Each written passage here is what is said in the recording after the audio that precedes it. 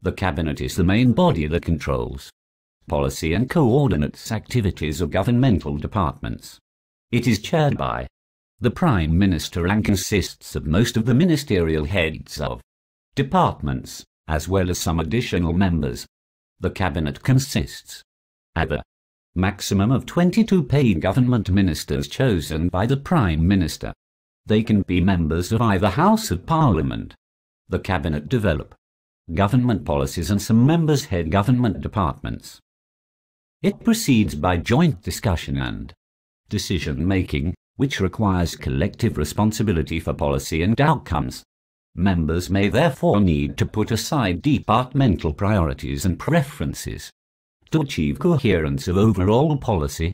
If a minister cannot agree to abide by collective decision, traditionally they have to resign.